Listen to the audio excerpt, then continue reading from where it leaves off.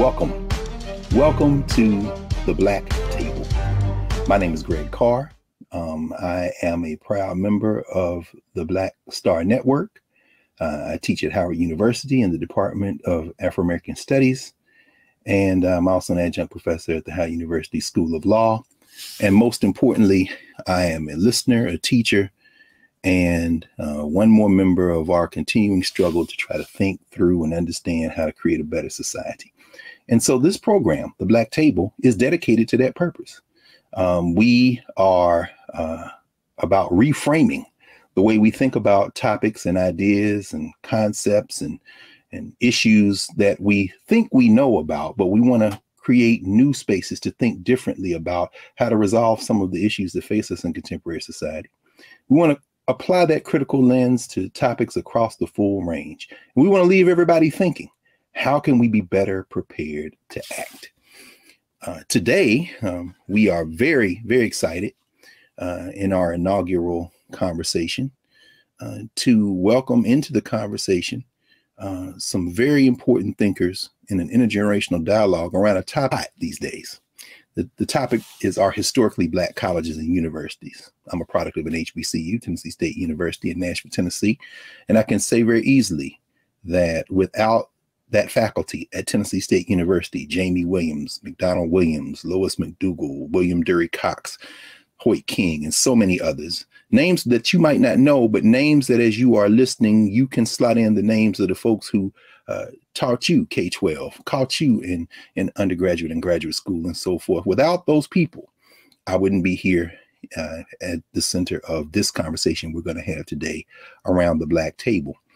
And so we thought that this initial conversation we would launch, would help us launch the Black Table, would be one that would be important to center some voices that represent the best of the thinking tradition around the topic of the past, present, and future of HBCUs, of historically Black colleges and universities. And so to do that, I'm going to introduce three people. Two longtime intellectuals, partners in this intellectual work, not only around the topic of historically Black colleges, universities, but the broader concept of how we think Black, act Black, do Black across the range. And then we're going to introduce a brother who, like myself, is in that following generation, who apprenticed with these master teachers and their colleagues, and who have taken up the challenge that they laid out for us to continue this work of really working through what we're going to talk about today in the context of HBCUs, the concept of the Black University.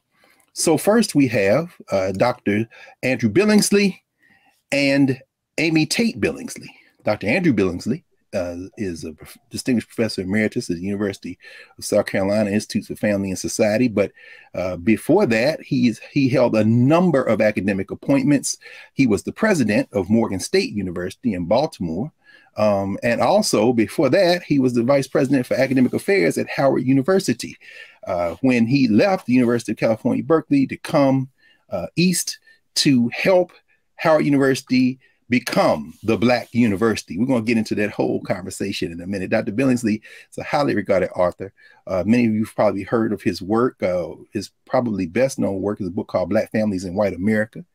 Climbing Jacob's Ladder, another of his texts, Children of the Storm, Mighty Like a River, The Black Church and Social Reform. One of his more recent works is his book, Yearning to Breathe Free, Robert Smalls in South Carolina and His Family.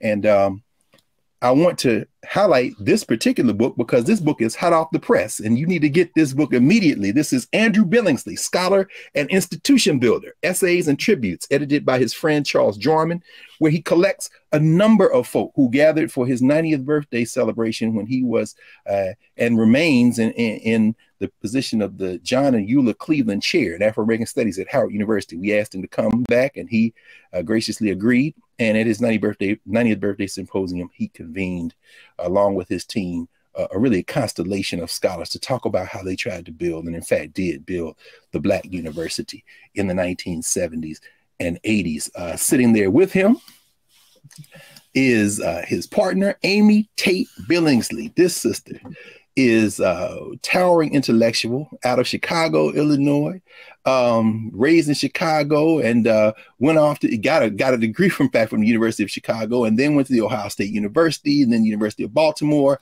Has traveled the world, working very early in her intellectual work with the Republic of Senegal and Operations Crossroads. Came back, worked at Harvard for a while at the Center for Research and Study of Personality, and then she partnered up with Dr. Billingsley. At the time, he was at Brandeis as a student, and they began their intellectual work together. She contributed mightily to Black families in white America, as I mentioned, and we also she then began, when they moved out west to California. She got involved in politics, helping get Tom Bradley elected mayor of Atlanta. I'm sorry, mayor of Los Angeles. I got ahead of myself because she helped Andrew Young win his congressional seat in Atlanta.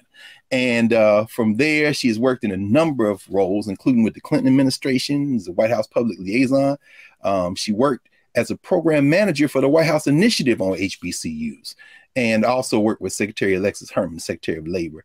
A couple of other things. She was a founder of Black Women's Agenda, and has served on the National Black MBA Association. And we're going to talk a lot more about her contemporary work. She's worked as a consultant for a number of institutions, including the History Makers, which is a very important entity. If you don't know about the History Makers out of Chicago, you really need to know. Maybe say some more about that, Sister Amy, in a moment. And we will be joined, so welcome, Sister Amy, and we're going to be joined in intergenerational dialogue with one of our brothers who's one of my age mates, and that's Dr. Jelani Favors. Dr. Jelani Favors, my brother. In fact, I'll say this before I say anything else. If you have not gotten this book, you need to get it. It's called Shelter in a Time of Storm. I have my hardback copy is in the other room, but I had, you can get that as an ebook format as well. How Black colleges fostered generations of leadership and activism. This book really sets the framework in so many ways for what we'll be talking about today. Dr. Favors is a native of Winston-Salem, North Carolina, and went to North Carolina A&T. He has circled through a number of institutions. He went to graduate school and taught at Ohio State University, where he got a master's in African American Studies and a doctorate in history. Came through Morgan State. It's going to be interesting. We had this conversation today, Jelani, with Dr. Billingsley, who used to run Georgia State. I have a feeling if Dr. Billingsley had been the president of Morgan State, you'd probably still be there. He wouldn't let you get away. But he cycled through several institutions before. This is very exciting, everyone. Before in late 2021, September 2021, the North Carolina Agricultural and Technical State University, Aggie Pride, brought him home to occupy a chair, a distinguished chair named for Professor Fry, Henry E. Fry, who's an American judge, politician, served as the first African-American Chief Justice of North Carolina Supreme Court. And I'm very excited today because, in addition, by the way, his book, Shelter in Time of Storm, won the 2020 Stone Book Award. That is a prize that is presented by the Museum of African American History in Boston. And it's very important as well. He also won the Lillian Smith Book Award. The Southern Regional Council and the University of Georgia Library selected Shelter in Time of Storm. And there are a number of other things we could talk about, and we're going to get right into it now. But I thought that it's very important for us to start with that introduction at the beginning of this first convening of the Black Table, so that folk understand that one of our other objectives is to bring into conversation some of the most important thinkers and actors that we can identify and recruit into the conversation, with an emphasis on folks who you might not be as aware of as you should be aware of, who don't often get called on as much as they should in white-facing media. I'd call it mainstream, but this is the mainstream. This is our mainstream. So with that in mind, I want to bring everybody back into the conversation and start with a question around the history of HBCUs. And I'd like to frame it a little bit, ask you all about the history of HBCUs, and perhaps we'll start with you, Professor Favors. I want to talk a little bit, ask you maybe to frame it in terms of a recent article. This is an article that appeared in the summer 2021 issue of The Point, which is a journal. Dr. Favors published an article called The Second Curriculum, where he opens that conversation about HBCUs, and the whole the article is about HBCUs, but he talks about one of his professors, Wayman McLaughlin. And Dr. Favors, if you don't mind helping us, when we say that when we say HBCU, when we say historically Black college or university, for folks who either think they know or may not know much at all, what is an HBCU? And give us some of the history of HBCUs in terms of their importance, what the role of faculty, and what they really do and have done in the past. Well, first of all, again, thank you so much, Greg, for inviting me to be with you here today. It is an absolute, I'm usually honored to be with you. I'm even more honored to share the stage with the Billingsley. So it is just an absolute honor to join you on what is today the second day of Kwanzaa, Habari Gani. And of course, the response to that today is Kuji Chakalia, right? And Kuji Chakalia emphasizes the idea of self-determination. Right. And so what we clearly understand about the legacy of HBCUs is that they were never really about what white folks could do on behalf of Black people. Right. That's always been sort of the general assumption, is that, through white philanthropy and white benefactors, that these institutions developed and emerged in the shadows of slavery. And in doing so, they shaped generations of young Black folks to fall in line with the expectations of a Jim Crow society. Nothing could be further from the truth. It was always about how Black folks shaped and carved out these spaces to meet their needs. And emerging out of slavery, even before slavery ends in 1865, beginning in 1837 with the founding of the Institute for Colored Youth, which would later go on to become Cheyney State University, as well as those other two institutions that emerged in the midst of the antebellum era, Wilberforce, as well as Lincoln University. These institutions and spaces were directly linked with the freedom dreams of Black folks. How could they use these spaces to empower generations of young African Americans to reject the principles of white supremacy, which tried to teach the idea that Black folks had no dignity, had no humanity, had no culture, had no history, and immediately out the gate, there's a different blueprint that's going to emerge within these institutions, spaces where, again, young Black folks, their freedom dreams can soar unimpeded. They can see themselves as a continuation of the Black liberation struggle. They can use their voices, their talents, their skills to speak towards the idea of deconstructing white supremacy, of deconstructing Jim Crow, and building, as you said earlier, Greg, a better and more tolerant and more just society.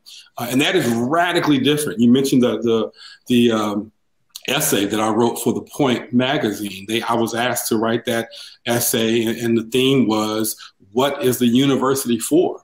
And what is very clear is that, again, beginning in 1837, within the academic circles, HBCUs are going to be radically different spaces than their PWI counterparts. Again, they will be spaces which will train the future generations of young activists, engaged citizens who, again, use their talents, their skills, their abilities to think about how they could build a more tolerant and more inclusive society. And again, that is so radically different than from what PWIs were doing during that same time. Again, we're talking about the antebellum era where, they were studying skull sizes and the inferiority of Black folks and referring to Africa as the dark continent. Meanwhile, again, Black folks are exposed to what I refer to as the second curriculum, which emphasized race consciousness, idealism, and cultural nationalism. How do we build, again, in the spirit of self-determination, how do we build spaces and build movements which will push Black folks forward? And that is, again, radically different from what PWIs were doing. And this is why HBCUs are so important. It's always been about family, about belonging, about making people feel as though they were part of something bigger than themselves. You mentioned your maturation at Tennessee State University, I lead that article off in the point discussing and talking about my ancestors, my professors, who, as one of my dissertation advisors, Dr. Hassan Jeffries, liked to say, as he was reading my earlier work in this area, it's almost as if there was a laying on of hands tradition, like in the tradition of the Black church, right? Of I'm gonna pass on a mission and a purpose to you. That's what people like Dr. Wayman McLaughlin did for me. And he, of course, had been impacted in that same way as a former student at Virginia Union University. So this is that legacy of passing on that torch of racial responsibility, of building a better society, of understanding your purpose. And I am thankful to be a benefactor of that. And I am even more thankful that now I have the opportunity to return to my alma mater and continue in that same tradition, passing on that legacy and that charge, that mission to current generations of young Black students. Thank you, Jelani. This is, man, it's so powerful. You know, you had a couple of, as you were talking, I'm reflecting on something you wrote, several things you wrote in the article that you referred to. And you raised something so powerful, brother, when you said that questioning and seeking to amend the contradictions in American society became a major byproduct of Black education. And I thought that you're crafting, you're narrating that struggle as a byproduct rather than the center or purpose of those institutions was very powerful. As we get ready to bring the Billingsleys into the conversation, I want to ask you about the importance of faculty, because I mean, you've talked about it already, and you mentioned, of course, Brother McLaughlin, Dr. McLaughlin, Professor McLaughlin, who taught your parents, which I thought was striking, very striking. And then tended to you in a 40-year career that included many HBCUs. And of course, his Jegnas, his mentors at Virginia Union, it made me think, of course, of Jeremiah Wright Sr., the father of Jeremiah Wright Jr., who was the first in his family to go to college, whose father sent him to Virginia Union with 25 cents, as Reverend Wright tells the story, to go. And it altered the trajectory of his entire family. And not just his family, but our people. And one of the things that today I know we will talk about in a great deal is how that second curriculum, as you described it, as you have named it and given voice to something that we all experienced, including, of course, our friend Hassan Jeffries, who came out of Morehouse, right? Mm-hmm.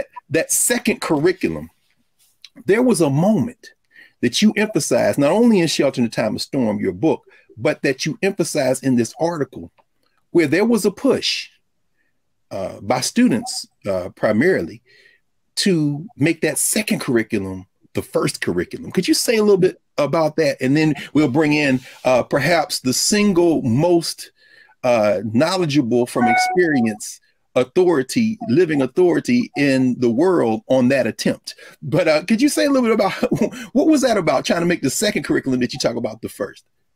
Well, I mean, a lot of it was just simply about interrogating these critical and vitally important spaces at the apex of the Black Power era, where emphasis was increasingly being put on the second curriculum, right? The idea of racial consciousness and cultural nationalism. And Black folks were using that moment, that historical moment, that historical crossroads, to think about how they could even intensify that even more without apology.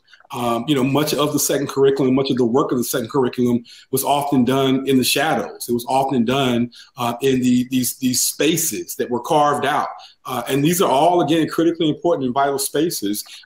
Office hours with students, where teaching, and lecturing at these institutions, where a professor and teacher may be feeling the heat, especially if you taught at a place like Tennessee State University or Florida A&M or Alabama State University, may be feeling the heat from white state legislators who control the purse strings of these institutions, who were vehemently opposed to anything radical, any any essence of dissent emerging on these campuses. But it's something powerful about, again, that space, about a teacher being able to close their classroom door and to begin having these conversations. My friend Jarvis Givens at Harvard University just produced an incredible book on Carter G. Woodson. And when you think about the legacy of Carter G. Woodson and the work that he was doing, HBCUs are so incredibly vital to that. You know, yes, you have the legacy of Black educators in high schools and middle schools and elementary schools, but all of these teachers were being trained at HBCUs, right? And so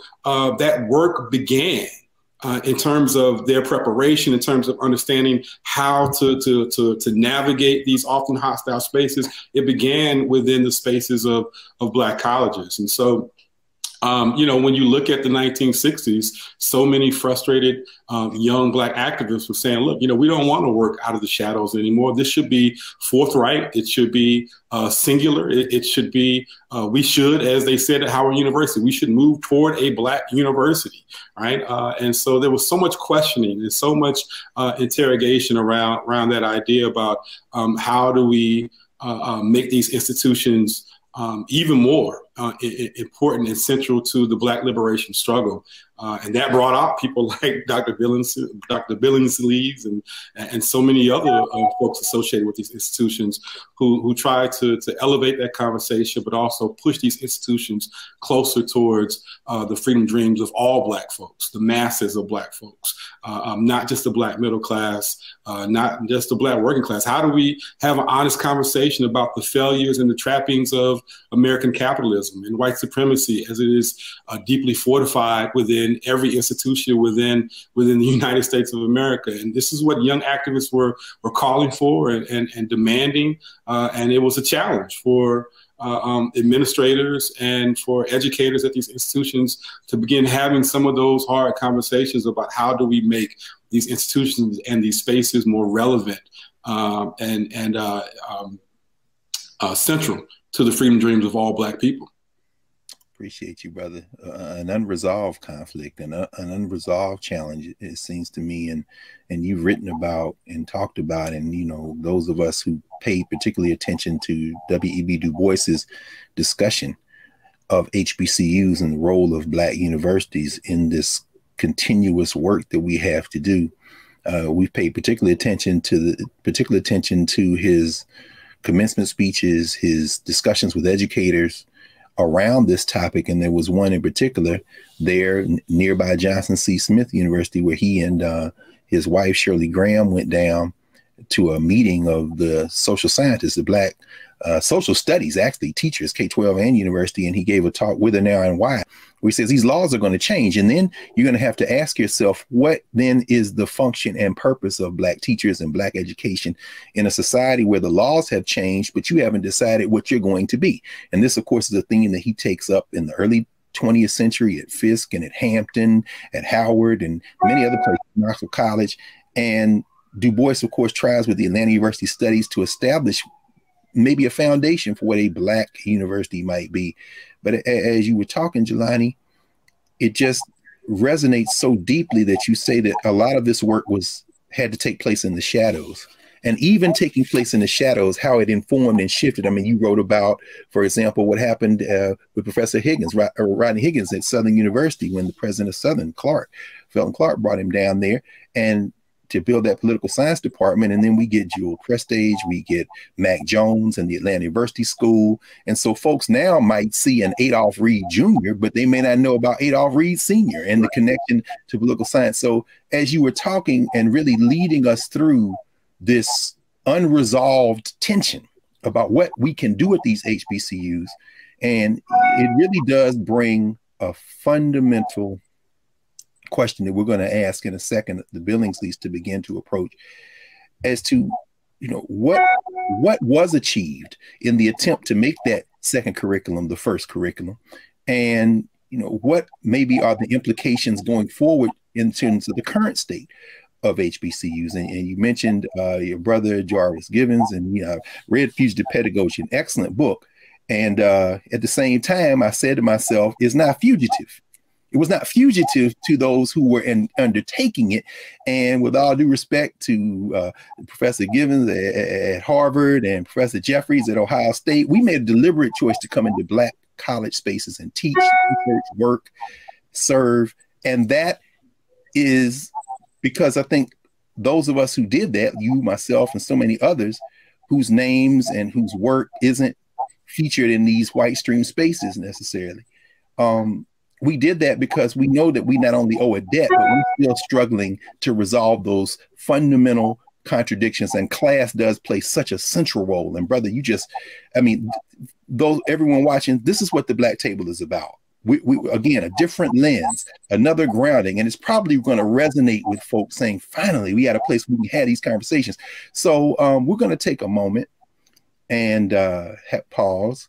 And when we come back, we're going to ask two of our towering elders in this long arc of intellectual work and institution building, particularly in Black spaces, Andrew and Amy Billingsley, to help us push a little bit further into this question of the history of HBCUs, particularly given their lens coming into that work during the Black Power movement, the Black Studies movement, and how they move to transform these institutions so that second curriculum Dr. Favors is talking about can come out of the shadows and perhaps occupy center stage. So back in a moment.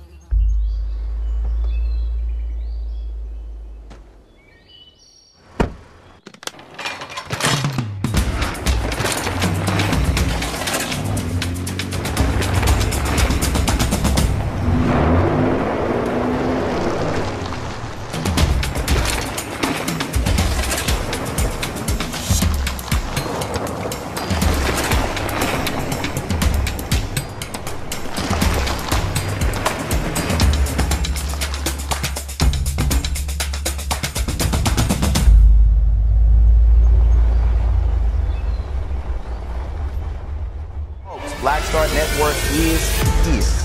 Oh, no punches! I'm real revolutionary right now. Black power. Support this man, Black media. He makes sure that our stories are told.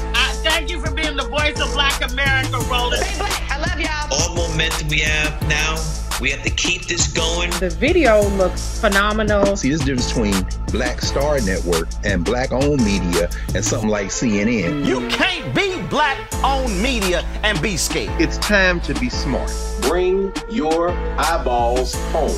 You dig?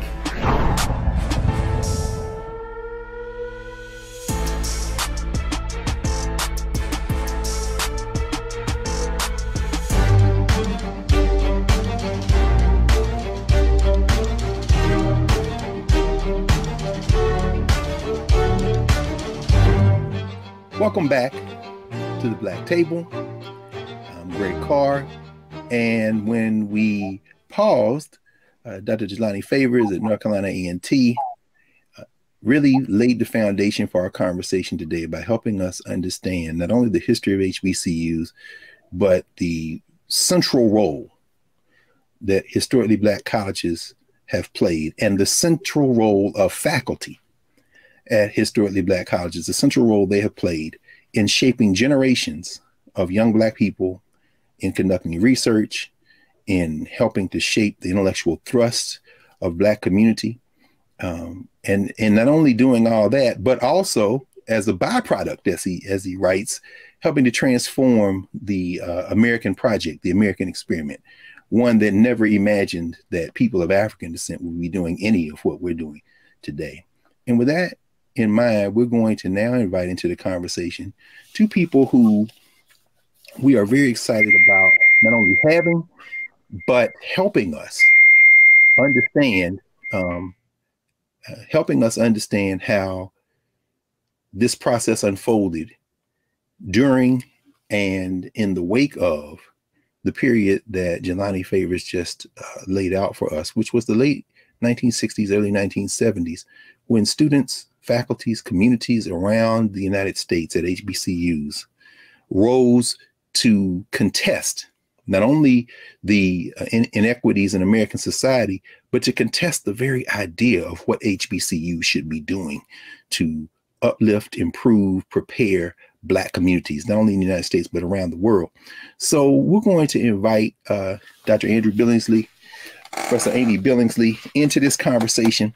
And as we do, want to evoke Professor Billingsley, Professor Andrew Billingsley, an article that was just published in the fall 2021 issue of the Black Scholar. This article was introduced by and annotated by our sister, another of our colleagues at Howard University in the Department of African American Studies, Dr. Amy Yoboah, Howard University and the Challenge of the Black University. This was a conversation that we had with you, Dr. Billingsley, Andrew Billingsley, around what in the world you all were trying to accomplish in the late 1960s and early 1970s by converting in some ways Howard University to an example, not of the only Black university, but one of the Black universities. And so we're going to continue in the first topic in terms of the history of HBCUs, but we want to do it, if you all don't mind, in a kind of free-flowing way where you all help us understand how you were recruited from the West Coast with the idea that you were going to go to a Black institution that was literally being built from the ground up, namely the Institute of the Black World, the great Vincent Harding and others. And then you got a phone call from a young college president who had just been recruited himself out of North Carolina, where Professor Favors is, of course, James Cheek at Shaw, to come to Howard University and answer the call to build a Black university. And then he turned the keys over to you all, and you went and recruited dozens, over 100 faculty members, some of whose names we know, Joyce Ladner and Ron Walters, to be the kind of faculty that trained Jelani and I. So if you two wouldn't mind taking a few minutes, could you walk us through what was going through y'all's minds in the late 60s as y'all were sitting there at Berkeley? And then what were you trying to accomplish at that moment in time and space? Thank you so much for joining us. Thank you very much, Brother Greg, for that kind introduction.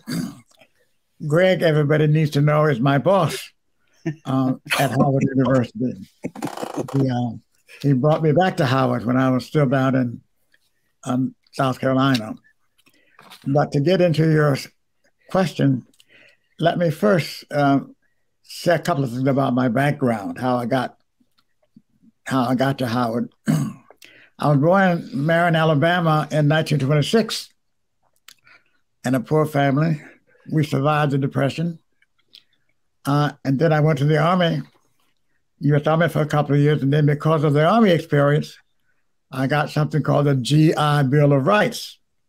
Otherwise, I would not have been able to go to college. So I went to college. And where did I go? I went to one of the premier Black colleges, Hampton. It was called Hampton Institute at the time. And so I've kept in touch with that. What I got at Hampton was a head start, not only into higher education, but into Black higher education. And I went on from one school to another until I finally got a job teaching at the University of California in Berkeley. Now, the Berkeley experience in the 70s was still almost an all-white university, except after the death of Dr. King, they began to admit a few Black students. And unfortunately for them, when the Black students came, the 5 or 6 Black students came with a message. They said, let's create a new Black division within this white university. As you can imagine, that was very, very hard to do and very much opposed to by the establishment of that university. But anyhow, with their leadership, I was brought into the office of the chancellor to help them build that Black Studies program, and it succeeded wonderfully, among one of the first in the country. And so that's how I got my start as an educator, as a Black educator, lifting up the Black experience. When I look at the Black college experience from Howard, looking backward, and from Howard looking forward, the Black institution college is a unique institution. It is especially unique for Black students.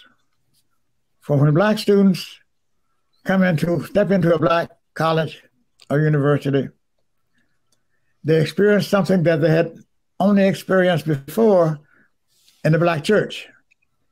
That is, they were surrounded by Black excellence and Black devotion to our people. And this was a unique experience for those students and for the teachers as well in those institutions. So when she came to Howard, he came because the students at Howard, as they had begun doing all around the country, began to demand change. They began to demand more Black education, more Black courses, more Black faculty. And although Howard was on his way there, Howard was sort of standing still in the 1970s. And so when she came, he came with the mission of actually changing the university, building on the university, making it what he called an institution of excellence by anybody's measure. So by Black, we did not mean anything inferior. We meant something superior to what they had been getting before. And so that's what we set out to do in the 1970s. I must say that the students at Howard University at that time, and indeed in most Black colleges and universities from that time until now, get a unique experience. First of all, they're surrounded by Black excellence for the first time. All around them are Black scholars, Black administrators, Black workers, and they are embroiled in this ocean of Black excellence. And after a few years in that kind of institution, they are therefore trained to go on and build on that excellence and lift other people up. We came to Howard with the idea of teaching students to climb the ladder, but also to look back and lift as they climb, make sure that they pave the way for other people to move ahead as well. And so President Cheek used to say, we strive for excellence. We strive for excellence by anybody's measure, and we strive for Black excellence, standing on the shoulders of those ancestors that have gone before us. And at Howard, we stood on the shoulders of those who came before us and built an institution that, as Chief used to say, excellent by anybody's measure. And one of the things that struck me when I came in 70 to Howard is, although Howard was called a university, except for the medical school and the law school, it did not produce many high-level professionals. There were no PhD programs, for example, in the social sciences, the humanities, the arts. And for example, although there were some very distinguished Black PhDs, like E. Franklin Frazier, Ralph Bunch, and so on, they got their PhDs somewhere else. They didn't get them at Howard. There were no PhDs being offered in those fields. So my job, according to President Cheek, was to develop doctoral programs and build on the strong undergraduate programs that had existed at Howard for some time. And so we set about, as Greg says, we set about building programs and institutes and teaching PhD scholars. I was told recently by the archivist at Howard that Howard University still produces more Black PhDs than any other single university in the country or in the world. So starting from a low level, we moved it forward step by step into the realm of high levels of excellence. I must also say, and introducing Amy, I must say that the Black College has been united with the Black Church. The Black Church and the Black College are the premier institutions in the Black community that have been stepping stones for Black people the world over. Amy might be able to tell you a little bit about her Black church, which is still striving to move mountains. Amy? We belong to a church in Alexandria called the Alfred Street Baptist Church. And Alfred Street has every year, founded by Wilma Roscoe, who used to be at NAFIO, a Black College fair every year that has about 70 HBCUs and has, hundreds, I guess the last count is probably about 1 million, well, maybe not 1 million, maybe several 100,000 students that come through and talk with representatives of those universities and hear different programs, introducing them to Black college presidents, Black college presidents and life.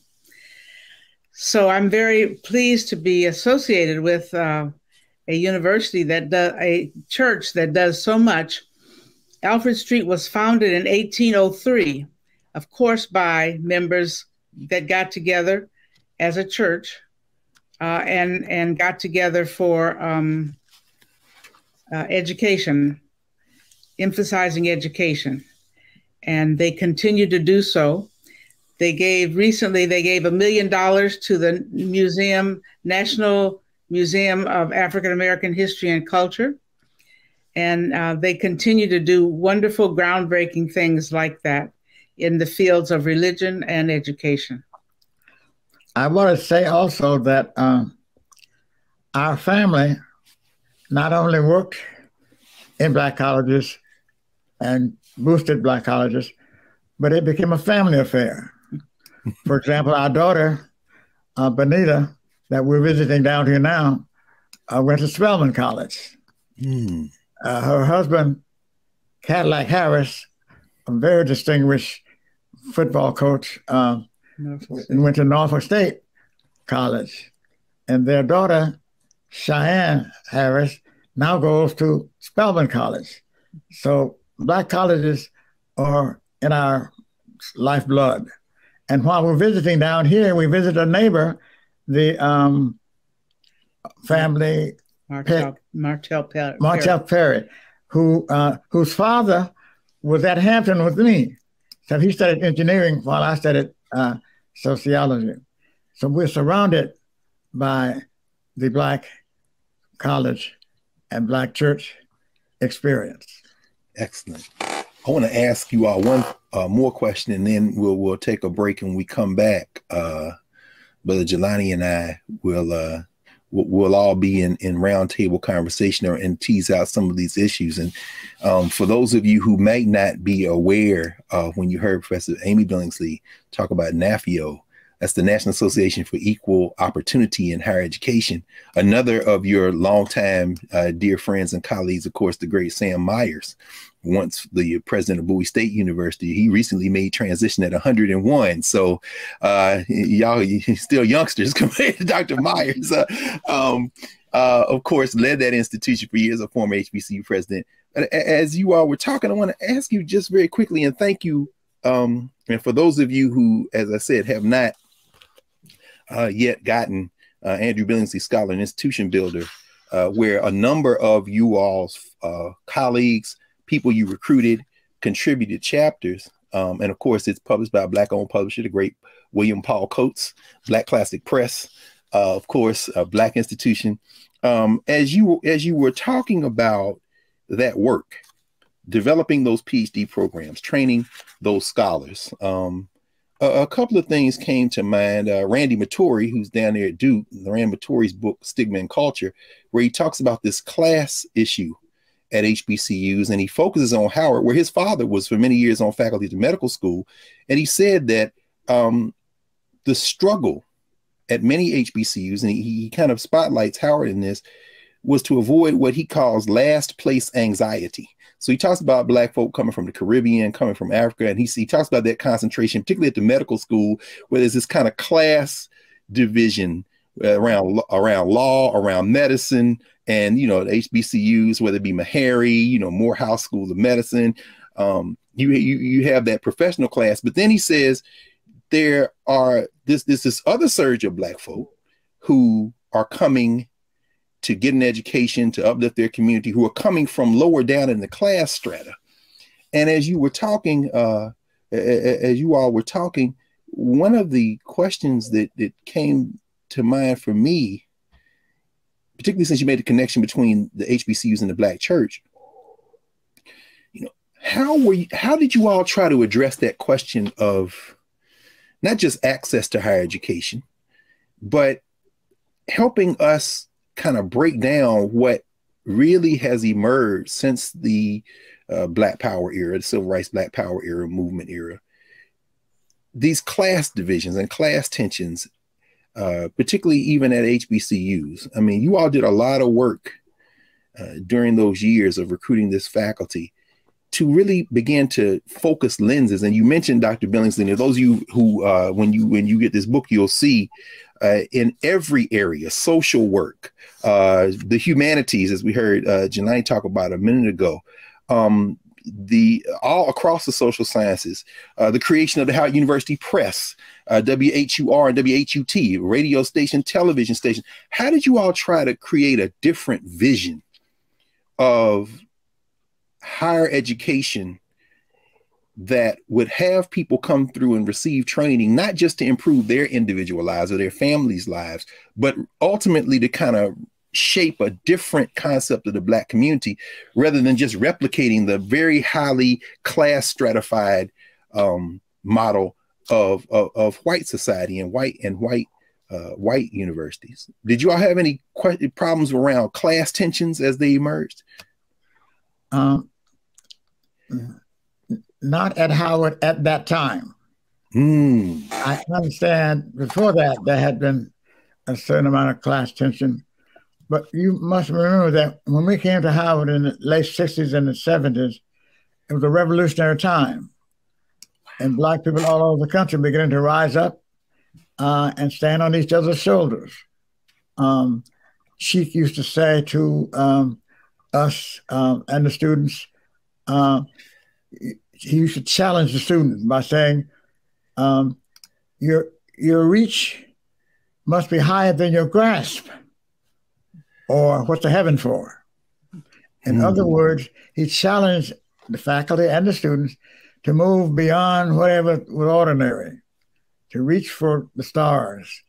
And so that's what we did. We didn't have any white model to go after. We were going to be excellent by anybody's measure. And so that pushed us on and led us on to higher heights. Wow. That's very powerful. That is extreme. In fact, let's use that as a launching point, if you all don't mind. When we return from our break, we're going to come and talk about the present status of HBCUs.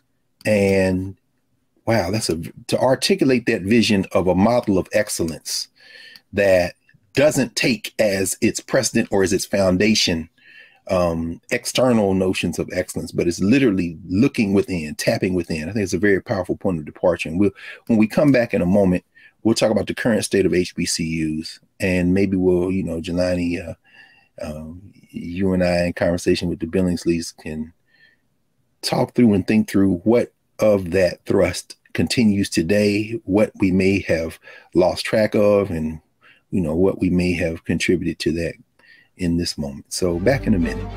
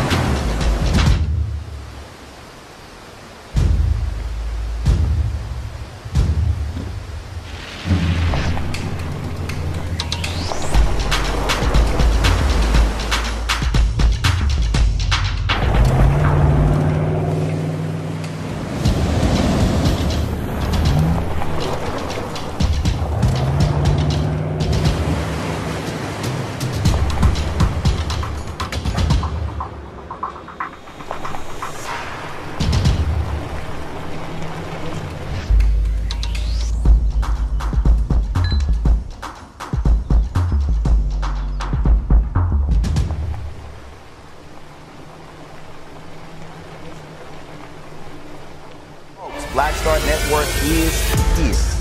Hold no punches. I'm real revolutionary right now. Support this man, Black Media. He makes sure that our stories are told.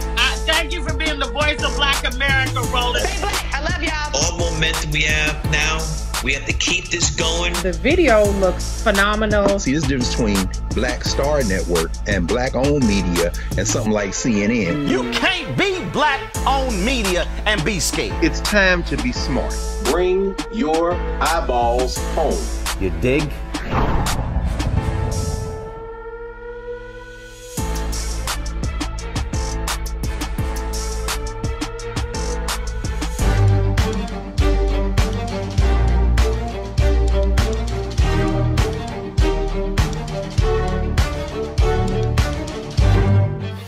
Welcome back to the Black Table. Today's inaugural topic, the past, present, and future of historically Black colleges and universities.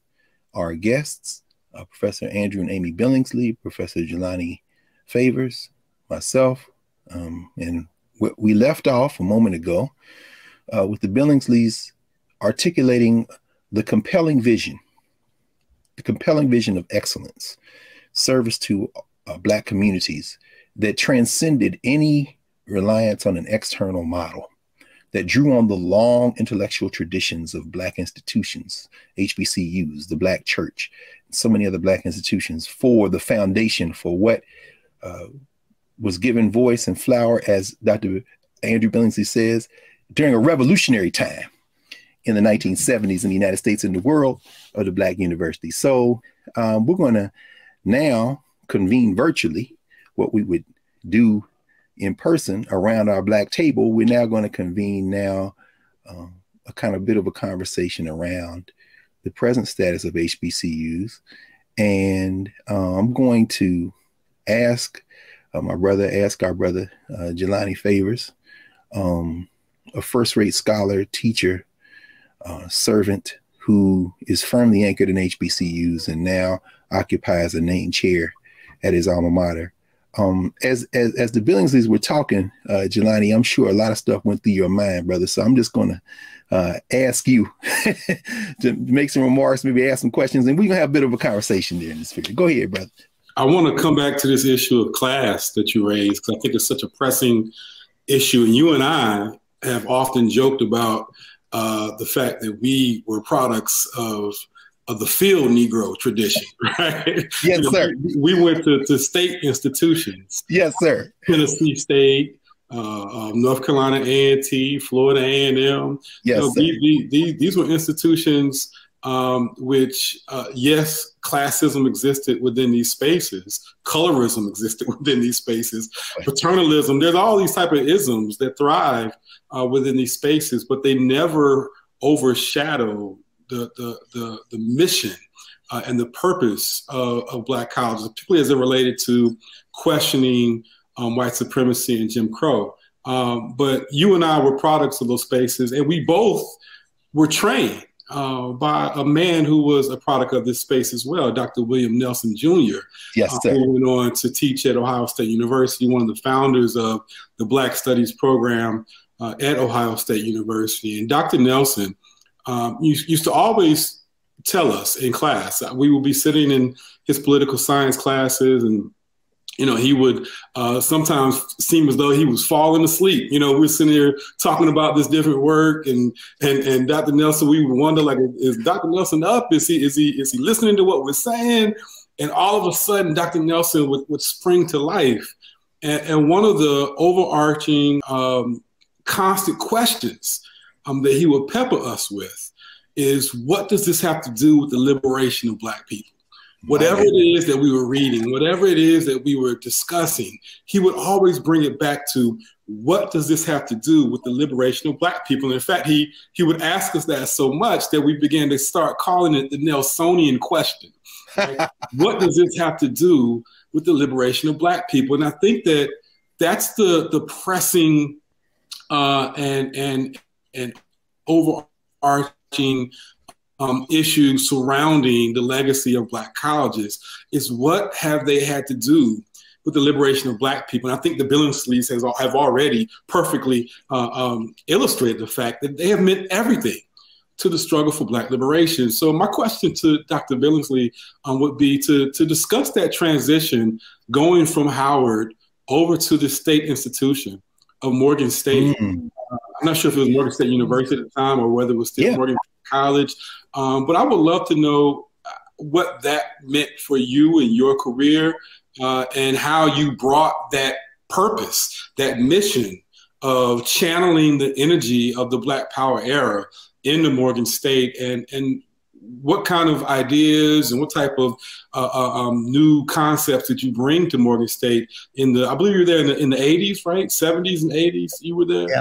Talk about that transition a little bit, and your legacy at Morgan State, and what it had to do with the liberation of Black people. Okay. All right. Okay.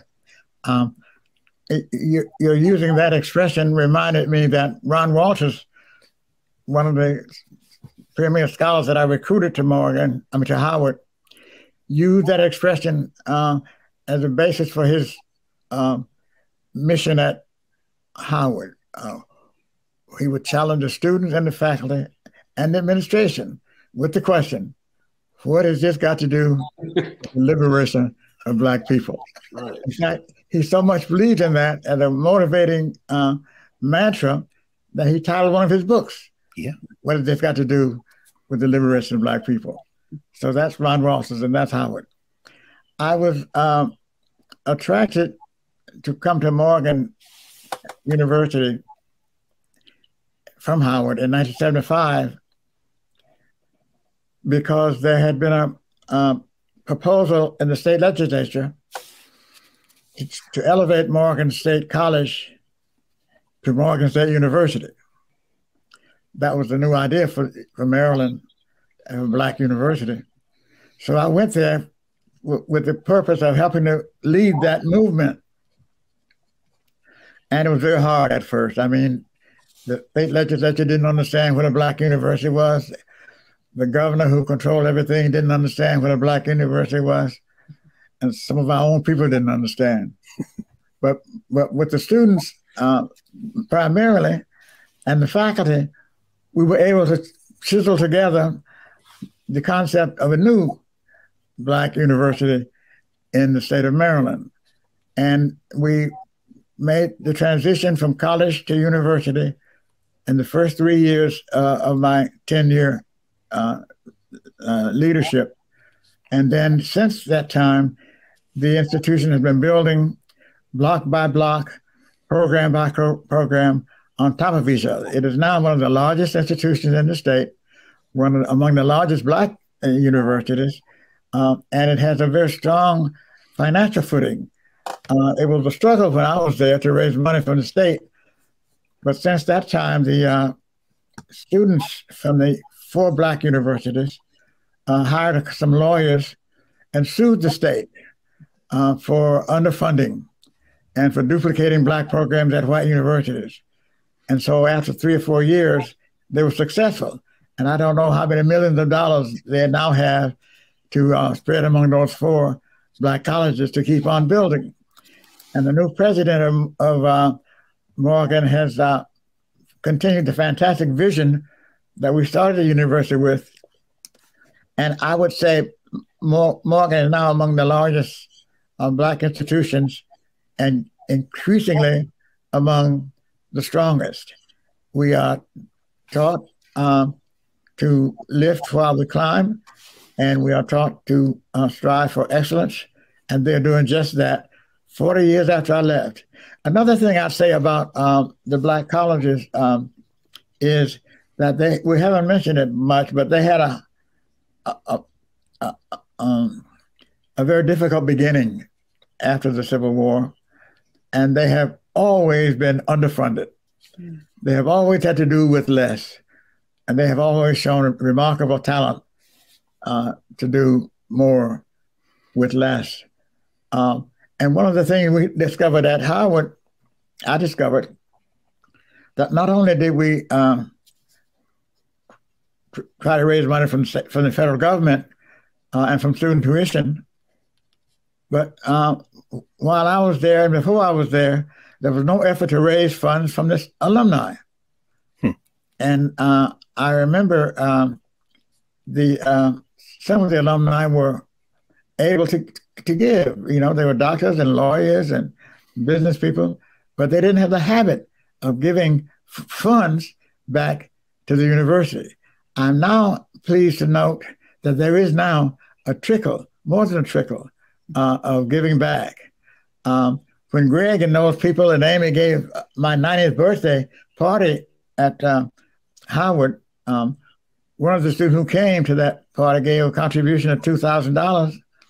Another student gave a contribution of $3,500. And that was sort of like a beginning of a new movement of alumni giving back to the universities.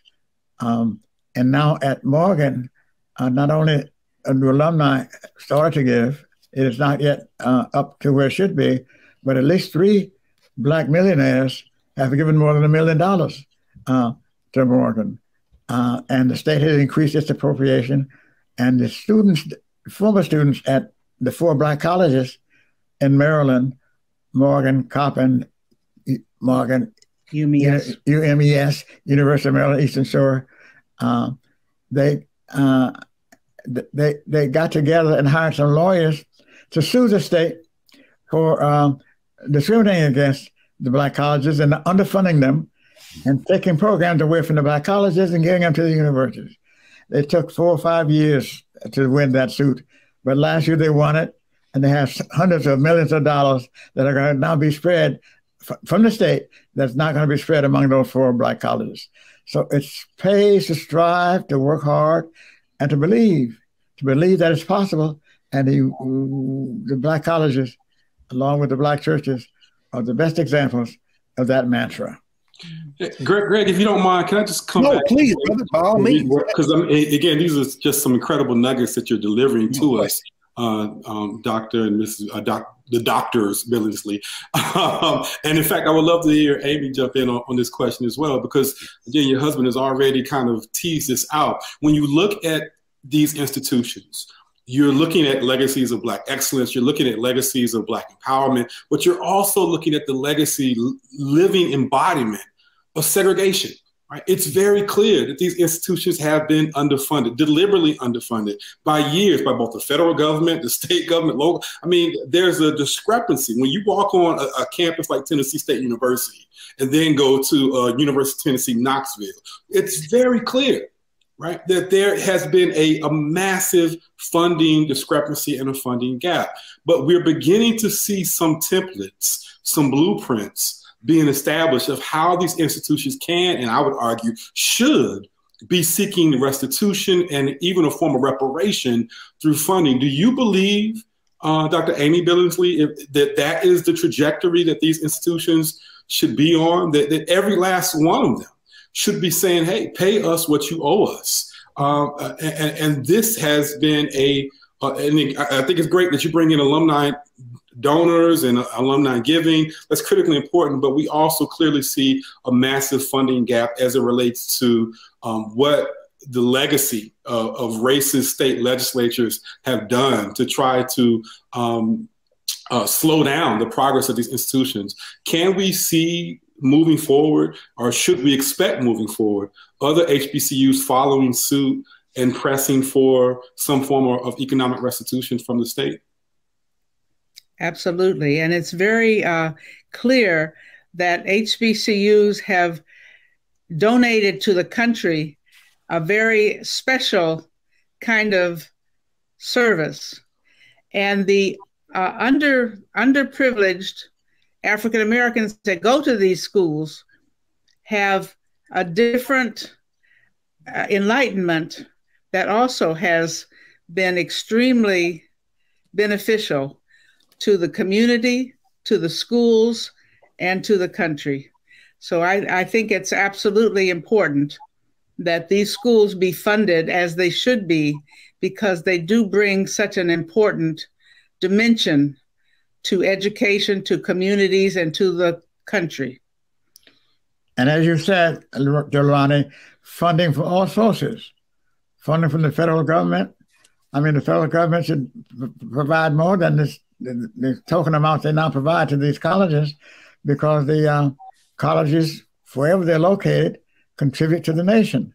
And so there is a movement now to try to increase, under the Biden administration, the amount of the federal appropriation to all of these Black colleges. And that is a good move. But it's also important, I think, for the well-to-do Black graduates from these schools to contribute their fair share to building these institutions as well. Well, y'all are really trying to tear the floorboards up on these conventional conversations on HBCUs. This is so important. Those of you all who are tuning in, this is the Black Table, particularly if you have young people and if you're interested in institutions, this is an invaluable conversation we're having right now, an intergenerational dialogue on HBCUs. We're going to take a break, and when we come back, let's pick up, if we can, with what we just heard. My brother Jelani Favors, Professor Favors, brother Jelani raise, and we heard the Billingsley's kind of sketch out in terms of this infusion of resources at HBCUs, particularly public HBCUs. Of course, the $577 million settlement in the Maryland lawsuit, and being kind of the one that's leading the news today, as it relates to what those resources can and should be devoted to at HBCUs and more. So back in a minute.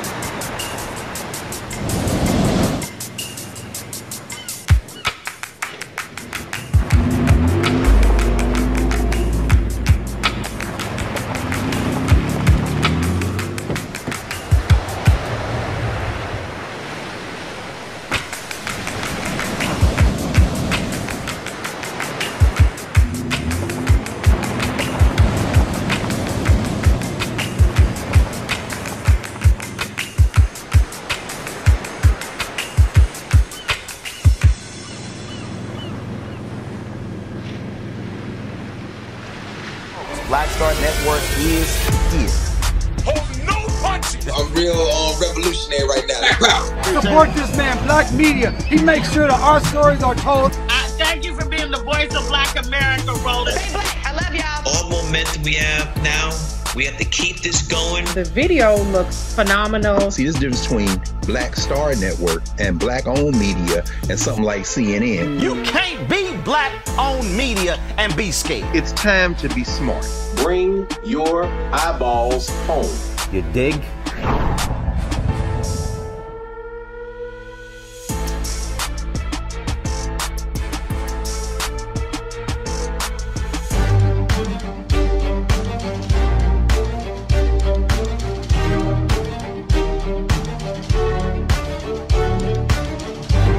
Welcome back to the Black Table.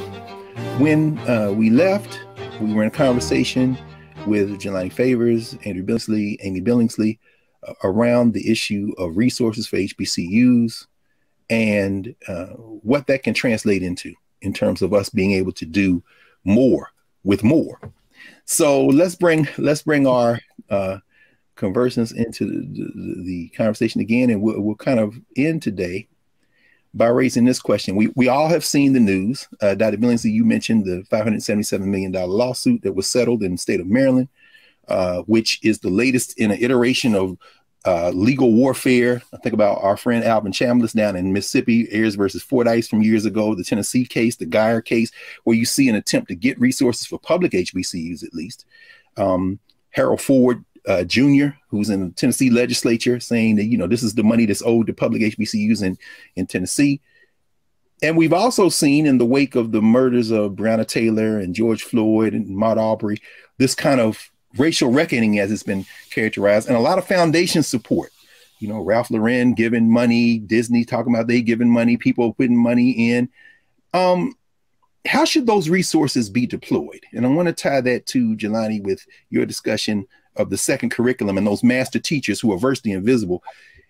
When universities get a windfall of resources, whether it be through foundation support or whether it be through private donations or even increased state funding, how should those resources be best deployed at HBCUs to support that second curriculum, this Black university concept, this excellence without white models concept? And we've also seen finally celebrity hires, so to speak. Nicole Hannah-Jones and Ta-Nehisi Coates at Howard. On the athletic side, Deion Sanders at Jackson State. What's the brother's name? Hugh Jackson at Grambling. Eddie George at Tennessee State. How best should we seize this moment now in terms of the future of HBCUs as it relates to resources? Y'all have some thoughts on that? I do. I think it boils down to this question again, to the Nelsonian question, right? What do these spaces have to do with the liberation of Black people? I've said this over and over again in different spaces that I've been in talking about HBCUs. Black colleges have made incredible contributions to this country, culturally, socially, economically. But the most important contribution that Black colleges have made has been in the transformation of American democracy itself. These institutions, and Dr. Billingsleys have already raised the critical importance of the Black church, but these pillar institutions of the Black church and HBCUs have served as a catalyst for every major social movement in American history. And the power behind that was not only a second curriculum, it was the humanities and social sciences at these institutions. And we live in a moment where so much attention, even now with all of this windfall, as you classify it, of philanthropic support, and I say windfall with air quotes because, again, much of what's being given is still a drop in the bucket compared to what so many PWIs garner on a yearly basis in terms of financial support. But so much of this funding is going to propping up STEM programs. And again, as I often say in so many of these talks, this is not to denigrate the importance of STEM. We need Black folks in STEM, but we also need HBCUs to never forget the legacy of the humanities and social sciences and how it produced critical thinkers like the Billingsleys and others, who again embrace sociology and history and political science and African-American studies. Black studies emerges in large part to so many of the intellectual traditions that were already going on within HBCU spaces. And so if we want to continue to make HBCUs relevant for the 21st century and for a new generation, we have to find a way to reinvigorate the humanities and social sciences at HBCUs. I've been in conversation with my good friend, Dr. Melanie Price at Prairie View A&M, who left, just like myself, left Rutgers and went home to her alma mater, which is Prairie View. And now she is leading up the Ruth Simmons Center for Race and Social Justice. But Ruth Simmons is coming to Prairie View, and she gets it.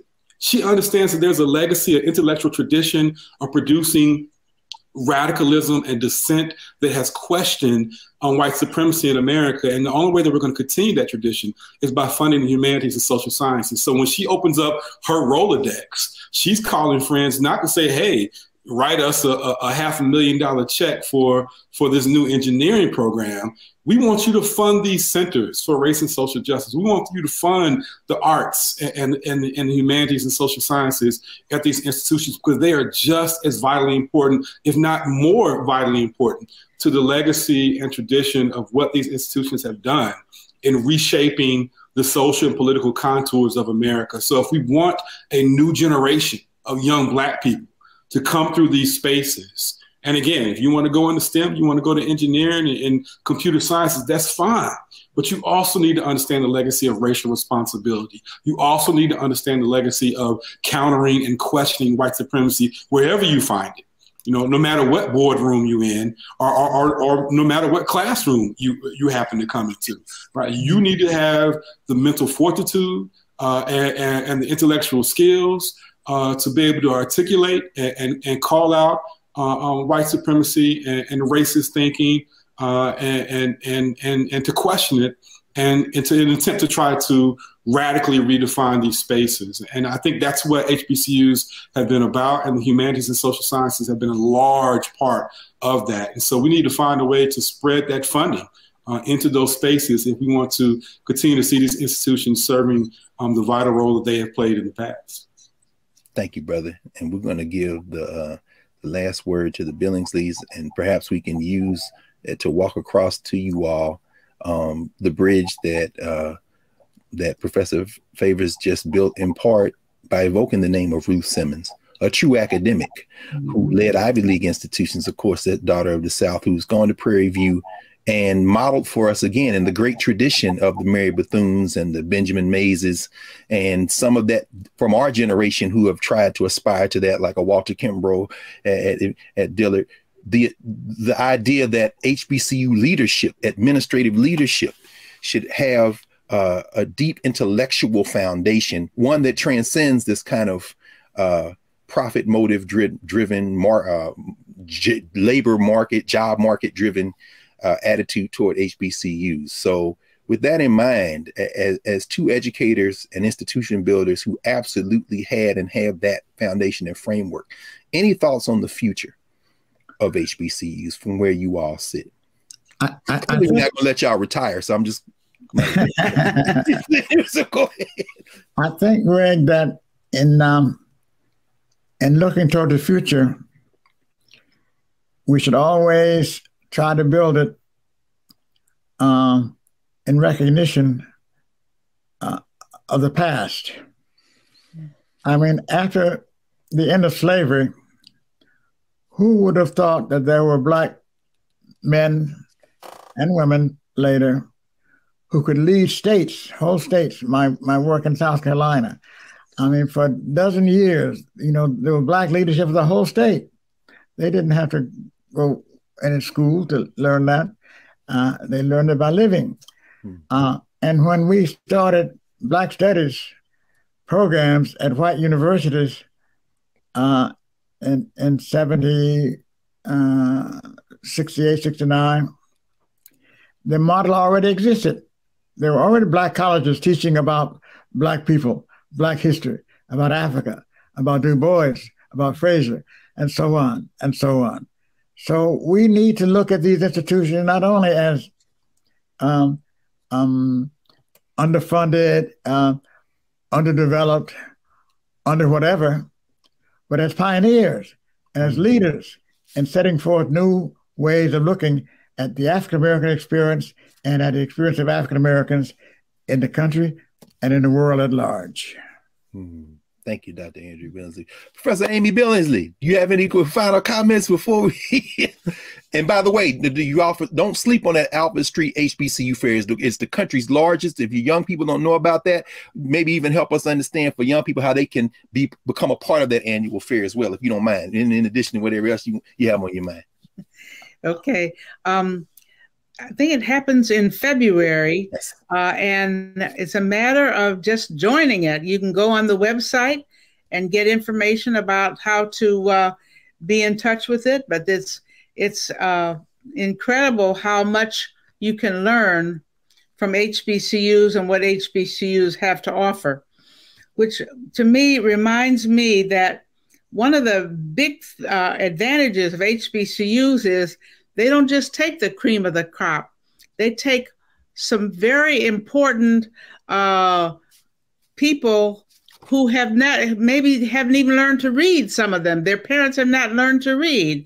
And they are able to educate those people and bring them up to do important things. Like Ruth Simmons, for example. She grew up as a sharecropper, as I recall. And she was one of 18 family members, 18 children, and she has done incredible things. So they're just very important aspects of all ranges of our Black community.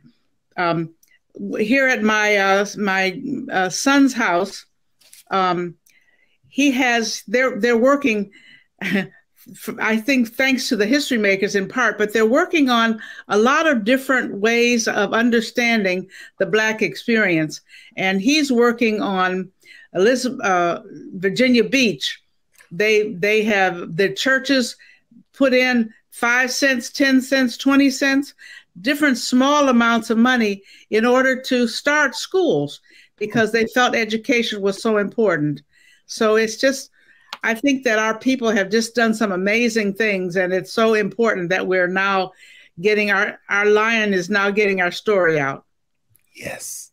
Yes, that's a perfect way to pause. As you say, Professor Billingsley, until lions have historians, the hunters will always be heroes. So finally the lions are getting the story out, and the Black Table is one of those spaces. Thank you again, two legends, Andrew and Amy Billingsley. One of our master teachers in our generation, Brother Jelani Favors, and like Brother Jelani and me, the HBCUs took us in. So we're going to do our best to continue to look back as we go forward. And this isn't the end of this conversation. This is just a pause in this moment of the Black Table, but we certainly want to invite you all back because we've picked so many topics. And thank you all so much for joining us. I will end with this. This is our inaugural meeting, convening of the Black Table. And as I said at the beginning of this, our objective is to help broaden these conversations, create a different kind of lens, and leave us with different ways of thinking so that we can have different ways of moving and acting through the world. Thank you to the entire staff at Black Star Network and to everyone who is participating in this. And this is what independent Black media looks like. So support us, and we'll see you all next time around the Black Table.